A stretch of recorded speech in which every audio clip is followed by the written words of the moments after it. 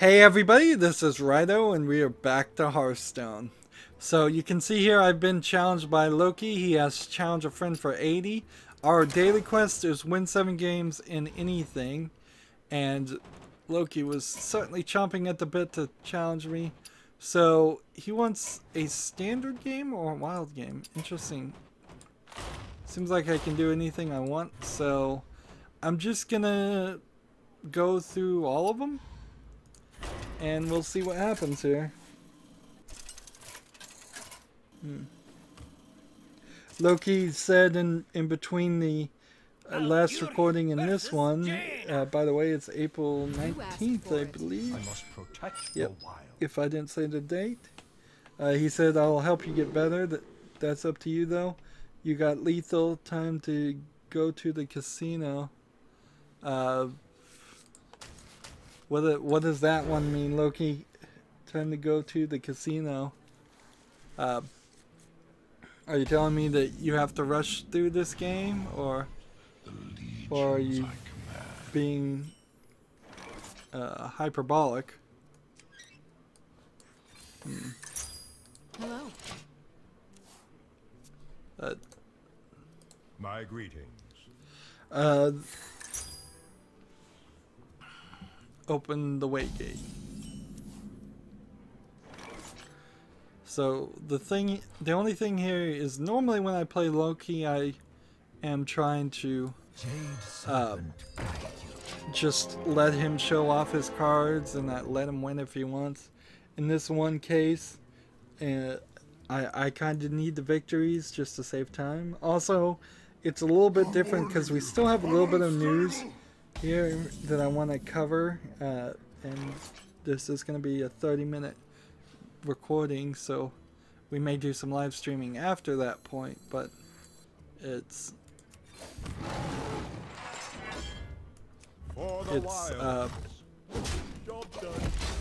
far as it's Casino Mage is the name of his deck, apparently. That's an interesting name. I guess that means it has a lot of random things in it. The Tony Hawk Pro Skater documentary has missed its Indiegogo funding goal, but it's still going forward.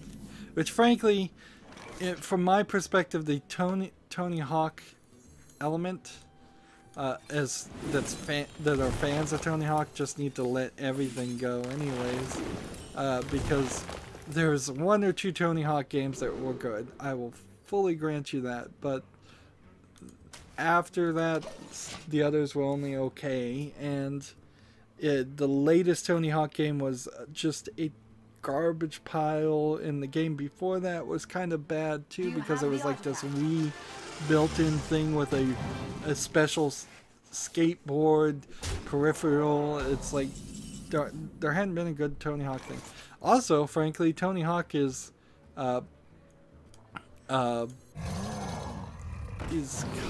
of old, and so I know he's probably rather well known still in the skating world, but in the general kids that like skating, I don't think they're going to be fans of Tony Hawk as much as they might be fans of whoever the next Tony Hawk is. I don't know, not being a fan of skating that much myself. And frankly, I think maybe skating has gotten a little bit more family friendly than it used to be. I'm sure the police still harass skaters a lot for skating in the wrong place and trespassing and assuming that they're holding drugs and such, but I think they've kind of mellowed on that more than it used to be, where in the old days it seemed like skaters might be enemy number 2 on the police radar. But talking about this Tony Hawk Pro Skater things, the one thing they aren't letting go, that was a good transition there, is the money that they made. So they're keeping all that money that they got from Indiegogo. They say they're going to use it to actually continue making the documentary, but who knows. A side note here. Oh, look, he's got a relatively interesting story. I met Tony Hawk in Florida years back. Cool. Like, I heard a story where Tony Hawk went through the airport recently, and somebody looked at his name and he goes, just like the skater, and he goes, yep.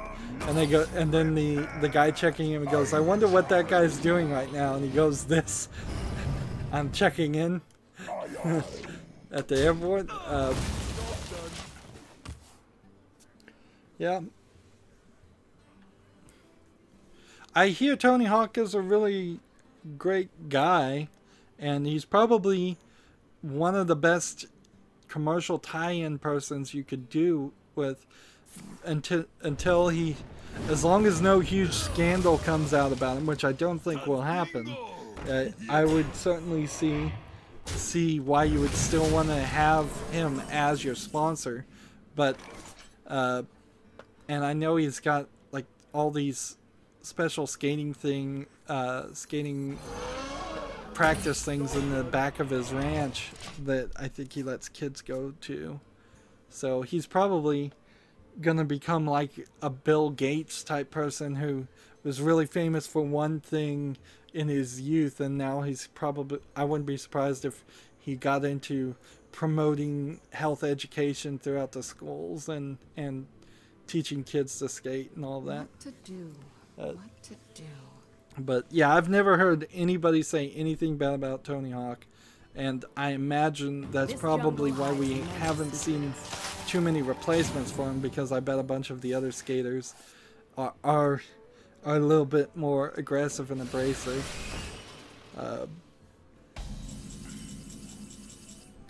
Moving on, Twitch has confirmed that they're going to have $10 and $15 subscription tiers. Man, like, I couldn't imagine anybody paying $10 or $25 a month to watch all of my content on Twitch. I couldn't imagine people even doing too much of that for like PewDiePie and their favorite streamers. It just seems like too much money for far too many people, and it feels almost like elitism at that point. It's like, I'm gonna have my 100 fans that are willing to pay $25 a month on this Twitch channel, where my other million fans, I'm thinking like PewDiePie might do something like this, and I don't think PewDiePie actually would do that. But it seems too expensive. $25, you're talking, for that price of $25, you're halfway to a brand new game almost. And I think most people would rather buy a brand new game. Even the $5 subscription seems like a lot on Twitch. And I don't do anything on Twitch. I have a channel. I've never streamed on it, but I have it there just in case I ever do want to. Join the pack. But like, for the life of me, I couldn't imagine doing that.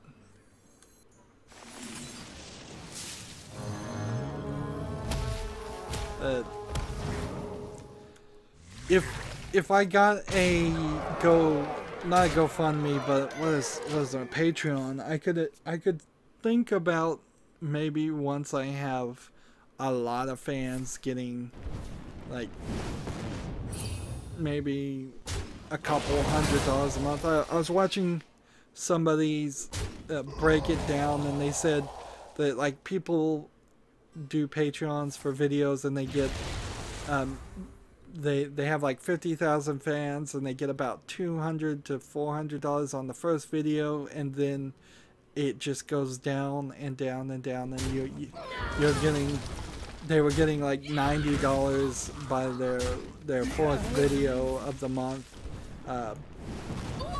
and so a $90 for an entire week is worth of work is what they said they spent on it.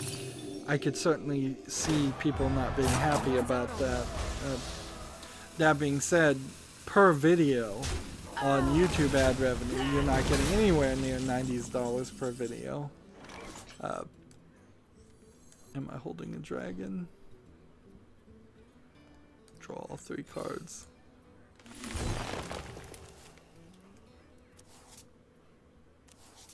If you're holding a minion with 5 or more, adapt. We'll do that. And Wind Fury. And what's this?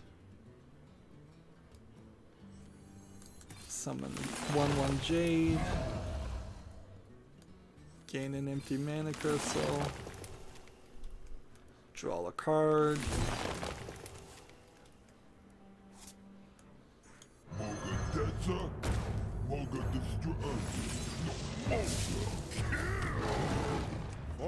Kill this, do this.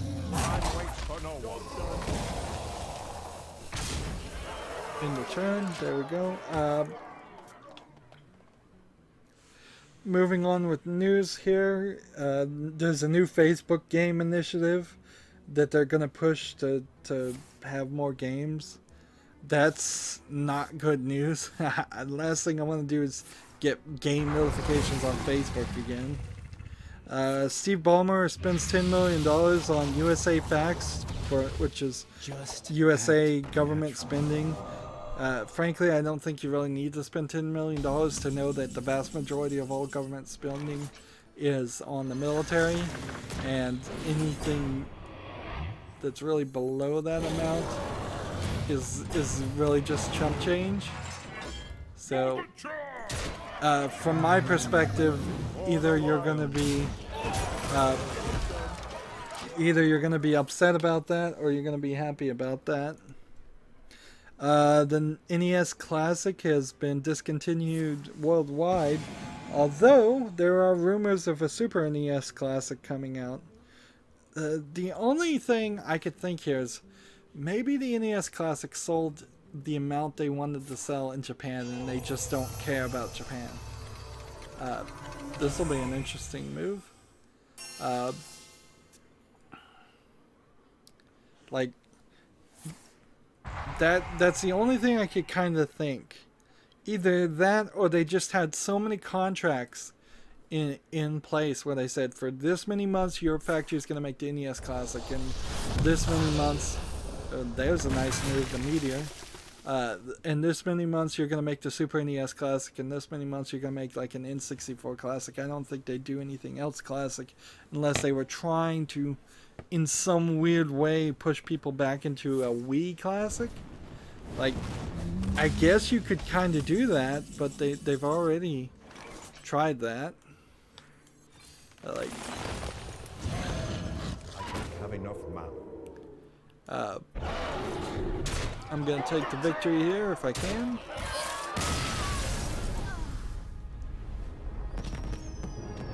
Because I need the victories. And we got to watch and learn. And I guess Cambat either hasn't sent me a friend request. Let's just double check here. What is this? What does this button do? I don't even know what that symbol is. Is that a boot? Fireside Gathering. Get together and play Hearthstone with others at an event near you. Beta. Hearthstone will have access to your location and Wi-Fi networks. Well, that's not going to work with my PC plugged into my house, but so that's new. So yeah, Cambat's not here, and he hasn't sent me a friend request or a challenge or anything. I assume he could send me a challenge while I'm challenging Loki. That would be a little unfair if that's not the case, but I don't know. There's a new Hot Shots Golf coming out in August for Japan and PS4. Right now, I think I'm going to announce all games even if they don't come out for PC now. That got me thinking, is there a good golf game for PC? Yeah.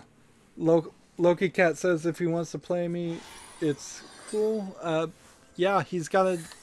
If anybody wants to play me, Camcat or anybody else, then send me a friend request. I'll check after every game, and I'll send a challenge to anybody that just instantly sends me a friend request. Because Loki and I have played a lot in the past 3 or 4 streams. Moving on. NIS America is selling Cardcaptor Sakura Blu-rays. I'm not sure if they're actually the official distributor, but it goes to show that NIS America is more of a Japanese company than an America company, even though they are an America company of a wing, because they completely failed to mention the fact that Cardcaptor Sakura is getting a series continuation, a sequel. And obviously that's well known as that was a beloved cartoon in Japan, so everybody in Japan knows that Cardcaptor Sakura is coming back. I don't know if it's particularly going to be that good, because they tried to do that with Sailor Moon and it didn't have very good animation quality to it, and it was kind of a disappointment from what I heard. But the fact that it wasn't even mentioned, and they're just trying to sell these Blu-rays, and the only reason I even bring this up is NIS of America brings over a lot of Japanese games too, and that's what they mostly do. But that's really silly. Speaking of silly things, you can fight the CEO of Square Enix like you can in the Final Fantasy demo in Nier Automata's DLC. Also, the DLC is giving a new outfit to the main character in Nier Automata. It's pretty risque of an outfit, but not incredibly risque. It's lingerie style clothing without being revealing. So if I was gonna play Nier Automata, I think I could probably still get it on YouTube without doing any real censorship. Which I probably do want to play that game at some point. Let's see, can I do this? What was this card? What did this one do? Give a friendly minion 1/1.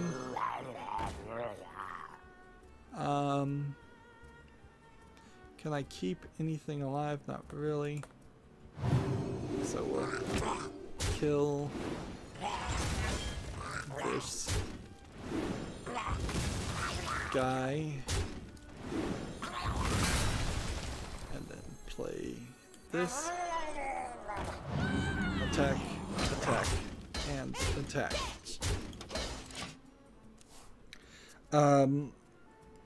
So I did buy Bayonetta, and now it's just a matter of time of finding the right time. Ideally, I would like to play Bayonetta in that Honey Pop time slot, but that Honey Pop time slot was not supposed to be a permanent time slot. So if I continue down that path, I'm going to spend extra energy recording yet another game when that energy should be better spent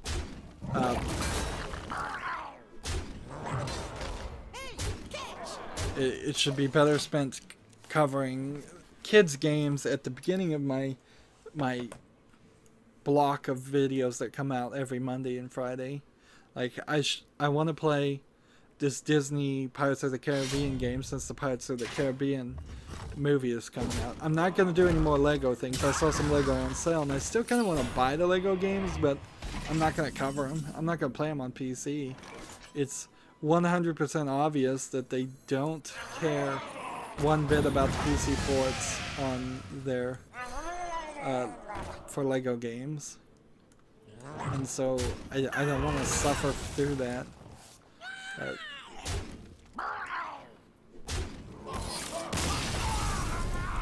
Now let's make sure I'm getting victories here. because that's what we're working towards. Yes, I am getting victories, so that's cool. And nobody's friended me, so I'll just keep playing Loki. Wonder Boy, the Dragon's Trap is coming out April 18th. And then for most things at PS4, Xbox One, and Switch, and then it's coming out on Steam in a few weeks. That might be a nice game to play if you're looking for an old school platformer that's been kind of remastered. The Great Ace Attorney is coming out in Japan on August 3rd for the 3DS. Really just covering all games that are getting announced now. Gravity Rush 2 has a free Nier costume. That's probably the most amount of new news that Gravity Rush 2 has had in a long time. I kind of wanted to play Gravity Rush 2, but it seemed like it just wasn't that good of a game, so eventually I might get down to it. I'm probably personally going to postpone the creative update for Windows if I can figure out how to do it. I think most people probably should postpone it to the most amount, because it doesn't seem like they're doing their due diligence there. I'm just going to end the turn here. And see, that means we only got a couple of things left. The Tiny Build CEO has called on game conferences to help prevent another G2A Bulletstorm fiasco, which honestly, that's more advertisement.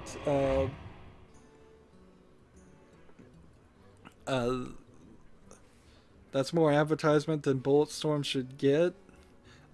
So basically what Tiny Build CEO is saying here is that the CEOs of video game companies are so busy that they don't know that GTA has all this controversy around it.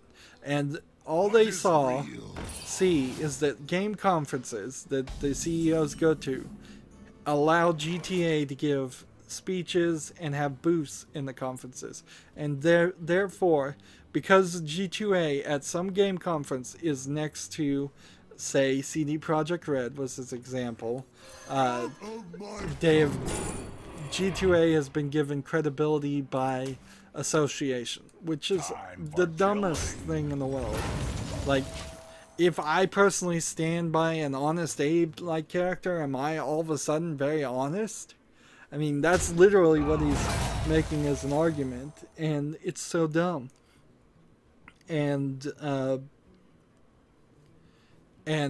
But that's the argument he's making, and it's dumb on another point, because the Tiny Build CEO is saying that CEOs of video game companies are so busy running their business that they can't run their business enough to do research that you would have to do in any kind of business when you're making a contract or deal with any kind of other company.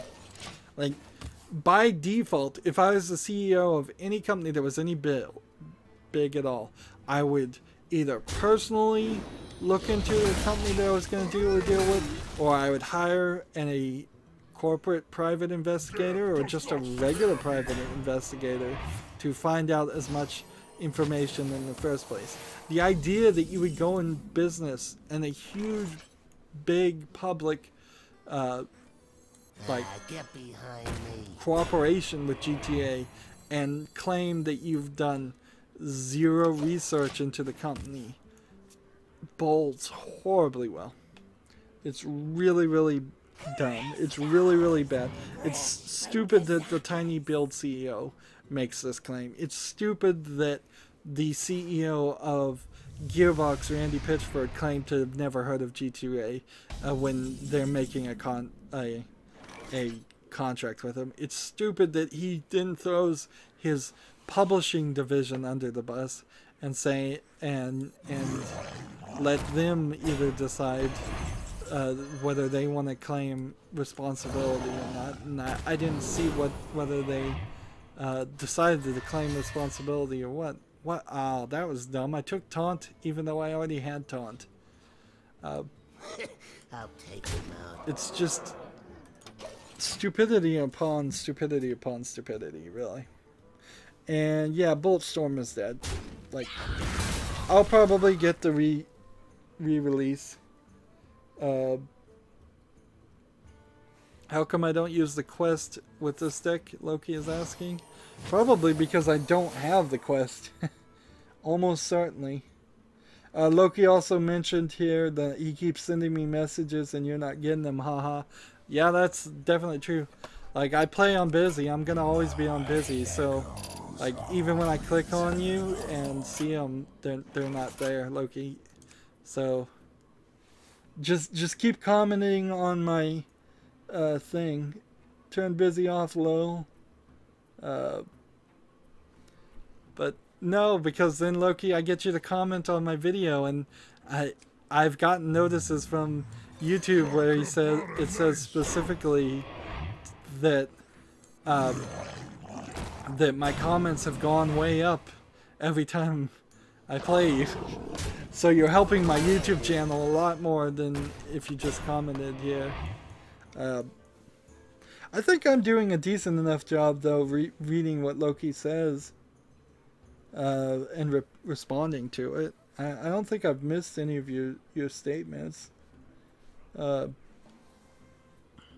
Finally, we're about done with this recording, and I think this is probably going to be the end of the stream, too. So recently, I tried to play the Oddworld series. That really sucked. 4 games in Oddworld, and couldn't get a single one of them to make sense to play. Because Oddworld 1 is this really old platformer that has no checkpoint system and makes you die, and it's just way too frustrating. I'd never be able to beat it. Oddworld 2 has bugs in it, according to the Steam discussion boards, and thus you can't play Oddworld 2. The remake of Oddworld 1, New and Tasty, has problems with it, and it's not worth playing. Also, and I'm gonna lose. I summoned all these characters, and I didn't need to do that. Loki says, okay, sounds good.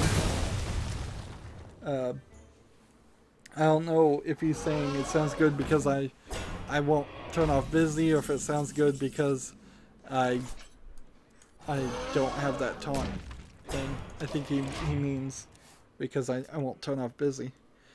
So then Oddworld 3, there's really no reason to play Oddworld 3 right now because Oddworld 2's remake is about to get released, and that's why I tried to play the game in the first place. So Oddworld Soulstorm is the remake, or it seems like it's going to be the remake of the second game. And so you'd want to play that remake, then you'd want to play 3, which isn't a 2D platform at all. It's a 3D platformer, and it changes the way you play the game quite a lot. So it's weird in itself because of that. And then Oddworld 4, Stranger's Wrath is the subtitle on that one. You play as a completely different character. The previous characters aren't even involved, and it's a first-person shooter. So the first 2 games are 2D platformers and unplayable. The third game is a 3D platform and is playable, but looks kind of dated. The fourth game is a first-person shooter. The remake of the first game isn't worth playing, and so I didn't ever even buy it because it's got so many bugs.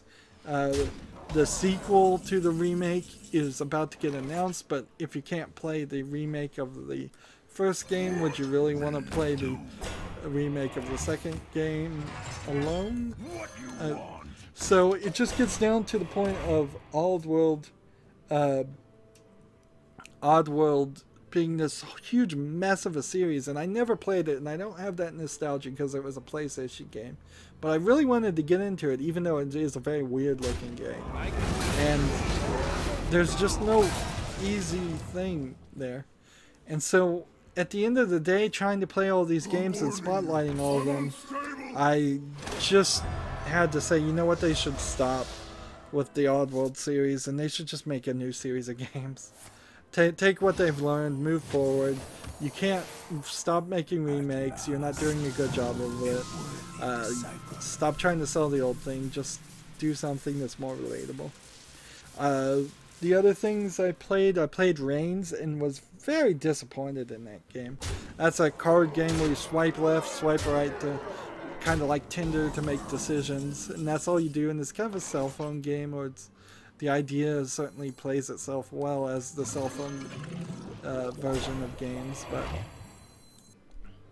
but at the end of the day, Reigns really suffers from not having a like linear storyline that you have to see.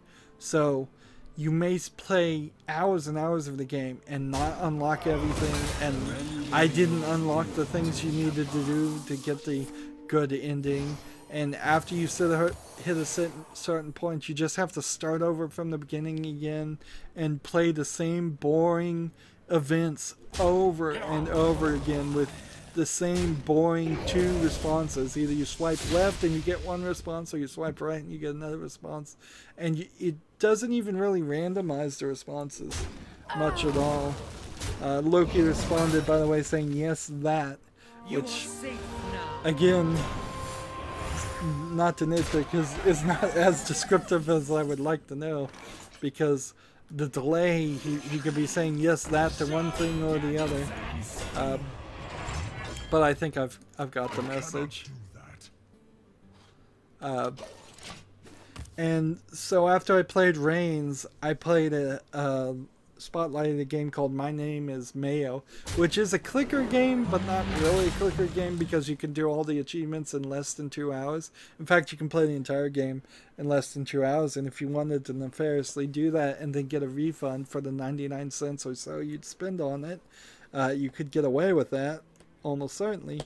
But the thing about My Name is Mayo is that you click on a jar of mayonnaise trying to open the jar. And as you're clicking on the mayonnaise, a story evolves and it tells you a few lines of dialogue after every 50 clicks or so. And it's very linear, very well thought out.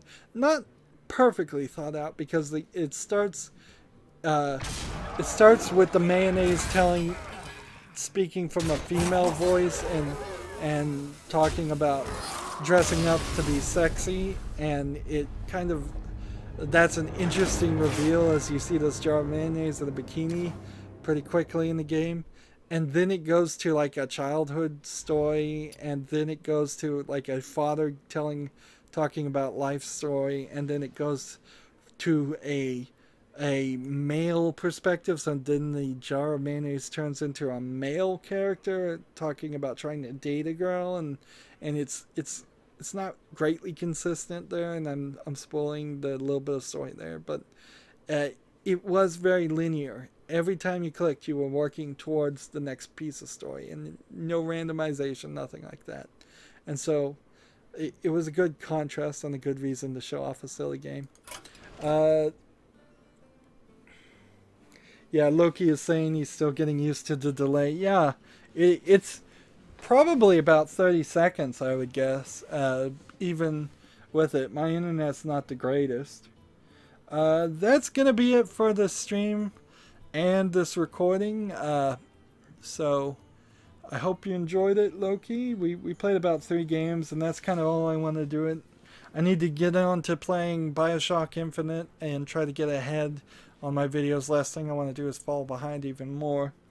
As always, I ask you to like, share, subscribe, comment, and watch every second of my videos. If you want a friend to follow me on basically any social media sites, there's a whole bunch of links down below. Thanks for playing me, Loki, in particular, and thank everyone else for watching. Have a good evening. Bye.